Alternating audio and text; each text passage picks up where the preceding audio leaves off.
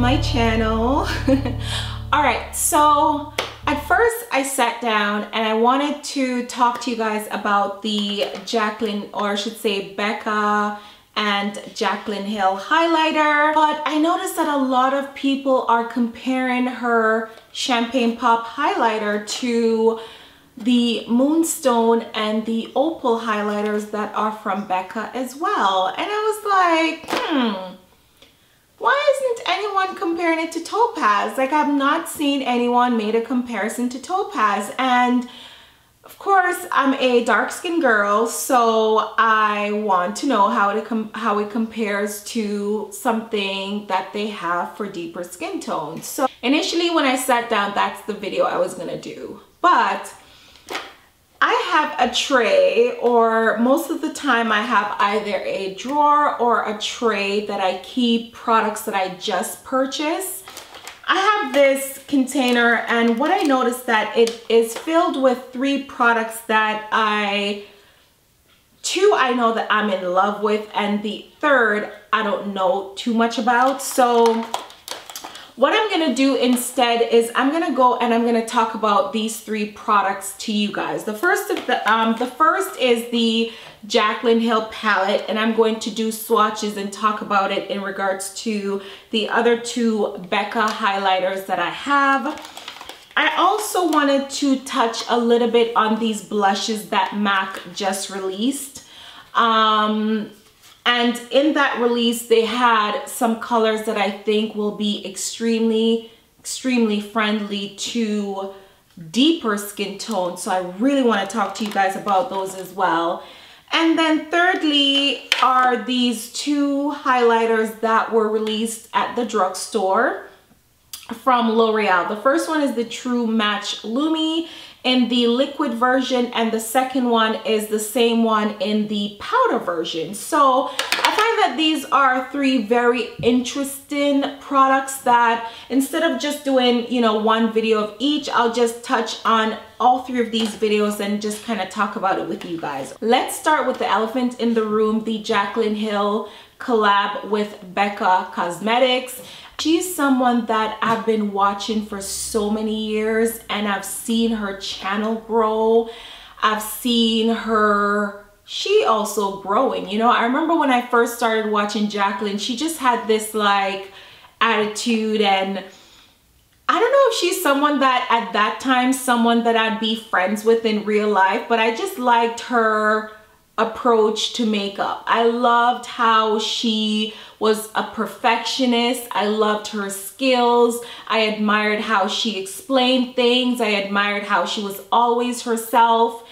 And over the years, as her channel grew, I mean, her skills just is such an inspiration. And then to see someone that you've been watching for so long, and now for me to be someone that does videos as well, I am so inspired by this. I mean, think about it. She's this young girl that started making videos, and now she has a collab with one of the biggest makeup brands in North America. That is something that if you don't see the beauty in that and the grace and the blessing in that, then I don't know what else to say. I'm really out to support this. Not because it's Jaclyn Hill or not because she is a YouTuber, but because it's a damn gorgeous highlighter. Anyhow, when she released that, I was, you know, as I said in the beginning, I really wanted to come on camera and show you guys how it looked on someone with my skin tone.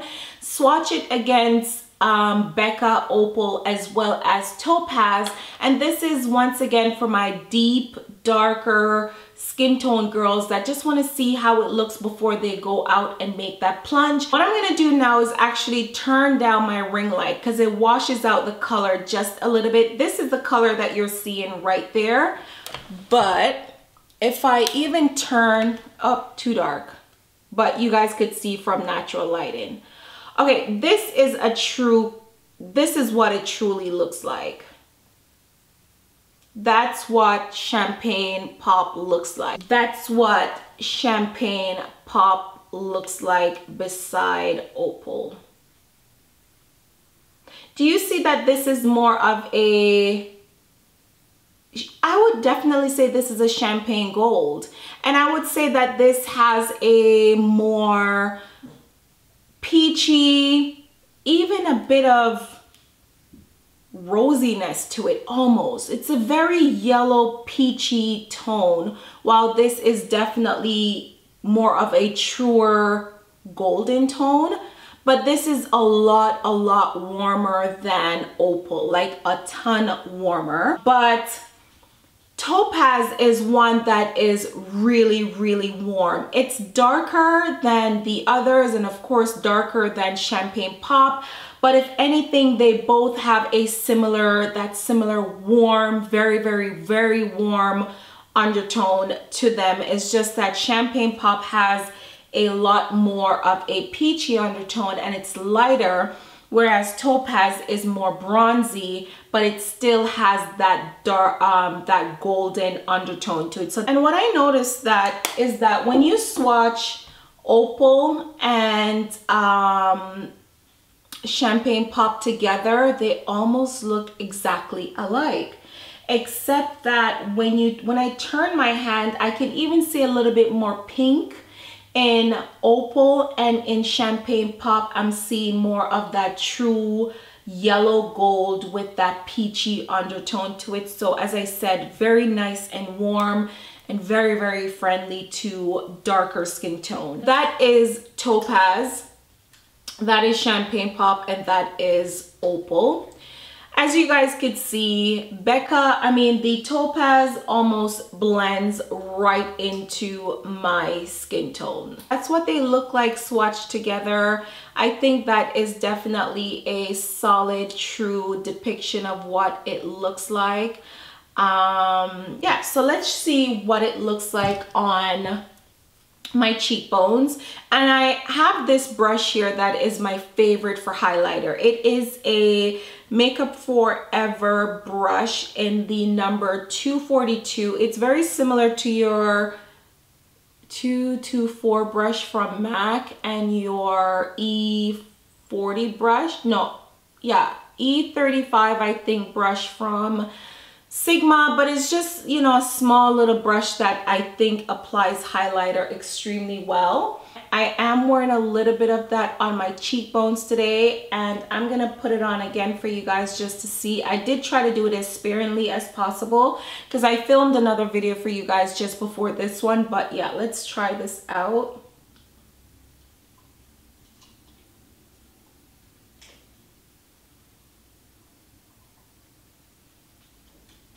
Oh yeah, what I actually love about this one as opposed to the opal is that this one is more buildable. I feel like the opal, the moment you put it on, it's there and it's high voltage highlight. This one, I see that you can definitely, you can build this one up. Like you can share it out and you can build it up. Let me pop some on my brow bone. It's giving me a nice golden highlight. Like this is warm tone, medium tan skin, dark skin friendly. Not necessarily for deep skin, but it's definitely dark skin friendly. Even if you're approaching that deep skin category, you can still use this highlight and it can still look beautiful. One of the things that I think would look absolutely beautiful with this highlighter, if you want to get it or if you are looking for a highlight that you can build up, if you already have topaz, this is still a great buy. And I'll tell you why. They have the same warm undertone. So say you put topaz on and you're like, you know what? I'm kind of feeling, I want my highlight to be on fleek today. As Jaclyn Hill says, you take champagne pop and you apply it over top it in those areas that you want to be a little bit more highlight. Guys, these two mixed together, I discovered yesterday after swatching them, is absolutely beautiful. As I said, they have the same exact tone background. It's just that one is deeper and one is lighter. But you mix champagne pop and topaz together, which is probably going to be my thing this summer. It gives a beautiful highlight. So if you're like my complexion and a little deeper or dark, like really dark skin and you like topaz and you are looking for something just to give you a little bit more lift, put topaz down first and then layer on champagne pop on top, and the two make the perfect, the best mixture ever. Let's move on to the MAC blushes. Now MAC released some new blushes. I think I'm trying to remember what the girl said to me yesterday. And the reason why I'm confused about these blushes, if they're totally new to MAC or anything like that, is because I went to MAC a few months ago and I saw them with a blush palette with all the blushes in it. There were 6 blushes, one really intense pink, one really bright orange, this shade here called Burnt Pepper, which if you guys watch my channel, you've seen me use that blush quite a bit. It's a pinky, peachy, terracotta shade that is so beautiful on dark, deeper skin tones that I absolutely love it. And it's a matte shade. So they came out with that blush, promoted them in addition to some other ones. I didn't get all of them, but these are the ones that I think are quite unique and quite friendly to darker, deeper skin tones. Sorry for my lighter girls that are out there, because I honestly don't think that there's any there that I think would be perfect for lighter or worse fair skin tone, because they're very, very, very bright or very dark and they're very pigmented. So in addition to Burnt Pepper that I just showed you guys, I also picked up 3 of the dark shades. And the first one that I got is called Swiss Chocolate. And that's what Swiss Chocolate looks like. And I'm sure you guys have heard the name before. MAC does have a eyeshadow that is called Swiss Chocolate. So they pretty much made an oversized version of that one. They probably made it a little bit more pigmented because these things are very pigmented. A little bit goes a long way. Swiss Chocolate is sort of like a reddy brown. It is a little bit on the cooler tone. So this one, I tried this in store and I absolutely love it for a contour. It contours my skin beautifully, and I'm going to show you guys that as well. Now you can use these as eyeshadows as well. I honestly don't see a reason not to be able to use them as eyeshadows. If you are, say, deeper than I am, this would be a beautiful blush. And the reason why I love these so much, guys, is that the struggle to find blushes that actually shows up on someone with that rich mahogany, beautiful, dark, deep skin is very, very, very hard. So I think that these are kit staples. If you are a makeup artist, you need these in your arsenal, because these are definitely shades that you can use for contour, guys. There are literally, and you can see all the contour powders that are out there. It's so hard to find powders that can actually show up on deep skin tones. So that's why I'm so in love with these. Next one that I did pick up is called Embark. Once again, a eyeshadow from MAC. This is a rich burgundy, purpley, brownie. I mean, how beautiful is this? This is absolutely stunning. I mean, I just can't contain myself with these. Like, I honestly, they're so pigmented. Like, I should be doing this to show you guys. This is a blush that I can see. Once again, it's marketed as a blush. You can see the purple undertone in it, but this is something that you have a client, or if you're someone with darker, deeper skin tone and you use a light brush to kind of transition a contour or even to form a contour blush on the cheek, I mean, this is beauty. This is absolutely stunning. Yes, I'm very excited about these. The last one is called Film Noir. Actually, these all that I'm showing you guys are all matte. So yes, they're all matte. Anyhow, Film Noir is more of a rich, dark, deep brown. It does have that dark, rich chocolate brown that looks almost almost purpley. You can see a bit of purple, but not as much as Sketch, and you can see the dark, deep brown in it. And I mean, I can't wait to use these. Like, I just can't wait to I can't wait to get someone that I'm gonna do their makeup and be able to experiment with these shades, because guys, these are absolutely beautiful.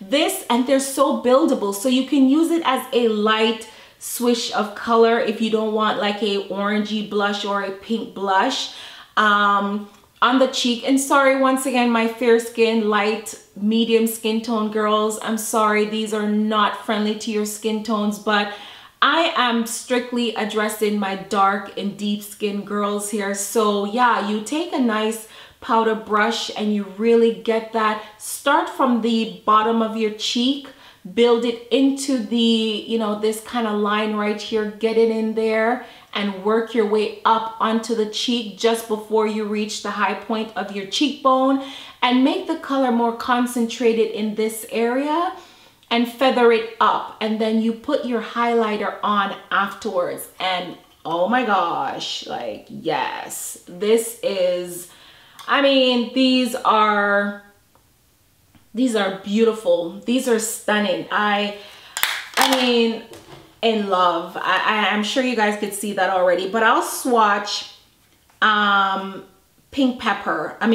pepper, which, as I said, I've had for a while. This is a blush though that I would say I have to be extremely light-handed with, because it is very, very, very, very pigmented. Beautiful, rich, warm, pinky, peachy, terracotta color that would look absolutely stunning on dark, deeper. Probably if you're medium working with a nice tan, you can get away with this shade, but I absolutely love these blushes. And if you haven't already, check them out. If you are a makeup artist, check them out. If you are darker, check them out. They're stunning. Once again, there is a orange and a pink that I wasn't really interested in, because I do have a lot of those in my collection already. So I find those to be more unique and something that I think will definitely be a great addition to my makeup stash. Finally, I wanted to also mention these products. These are two highlighters that were released at the drugstore. They are from L'Oreal. The first one, backstory to these highlighters. They're 3 shades. So you have a very light shade. I think that one is called, what is that one called? There's another one there, but I know that that one is really, really fair and very icy almost. So if you are very, very fair skin, that one would, you know, really work for your skin tone. There is a rose one that is sort of like a rose gold. I don't necessarily think that that one is for a specific skin tone. I definitely think that is, it kind of goes with the whole rose gold type of, you know, trend in terms of highlighting. I guess it will be nice on deeper skin tone, but the one that I went for is the golden one, and I bought it both in the liquid form as well as the powder form.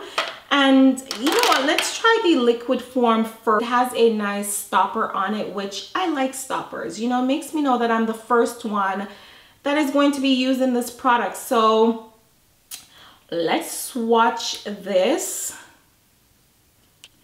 This is what that highlighter looked like.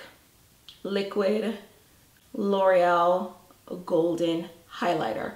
This is very golden. This almost looked like a liquid version of the Becca Topaz highlighter. Like, it's very, very reflective. What I also love about it is that when you blend it out and you give it like a minute or so, do you see how reflective that is? Like when I turn my hand, it is really reflective. Once this is set, even right now, it's almost set, it just doesn't move. This would be a beautiful addition to foundation. If you are looking for a less expensive version of the Becca highlighter, and it's once again, the quality is definitely there. I will say with this one, the quality is there. It's beautiful. It's set. It is not going anywhere. You can use it on your cheekbones. You can use it mixed in with your foundation, and it's just going to give your skin a nice glow. So there are 4 sections in this powder. So let's, oh my god, it kind of wiggles in the container. Weird. All right, let's do them here. So we have the golden shade. We have the pinky-ish shade, which is a nice, you know, very light pink. We have like this peachy-ish shade. This is what those swatches look like. They are right here. So we have the golden shade, the light pinky-ish shade, you have the peachy-ish shade, and then you have the darker shade right there. Once I pretty much swirl everything together, I am left with that shade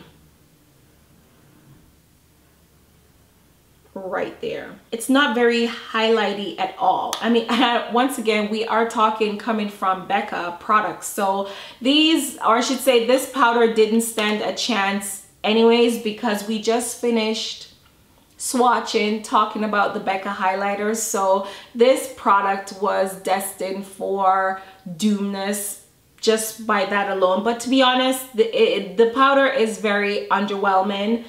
It had the potential to be great, but it just didn't. Yeah, no. But this cream though, beautiful. It's rich, it's pigmented, and this golden shade is beautiful, and I can't wait to wear it. All right guys, so that's it. I am so hot. Definitely go out there, try the Champagne Pop. It is a limited edition shade. I definitely think it's a beautiful highlighter, and it's a good buy. I don't regret purchasing that. If anything, I'm so glad that Becca now has a highlighter that is warmer but not as dark as Topaz. And second of all, the MAC blushes, like, jump on those right now. They are permanent, by the way. These are going to be in their permanent collection of blushes. And if you're a makeup artist, great for your kit. If you're deeper, darker skin, check them out. I think that they are absolutely unique but necessary product, and that's why I love MAC, because they think about everybody, like from the fairest to the darkest. Okay guys, so that is it for this mini review thing we have. I'm not sure what I am going to call this video, but you know, it's nice to see when certain products come on the market, to just kind of grab them and talk about them and do reviews based on how either a first impression or something that I've used, whether I recommend it or not.